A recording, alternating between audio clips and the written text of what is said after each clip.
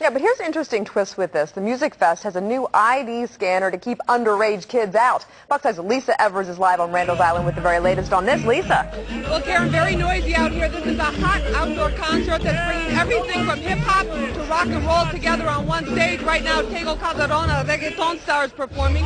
But the sponsors are using some new technology to make sure that everyone coming in is 21 or over. I think it works well. It's efficient. Does the job. I think it works well. Now, another advantage of this ID system is that the lines are very, very short. The lines are very, very short. And obviously, everyone's having a good time here. Back to you in the studio. Yeah, Lisa. Leave Lisa alone, folks.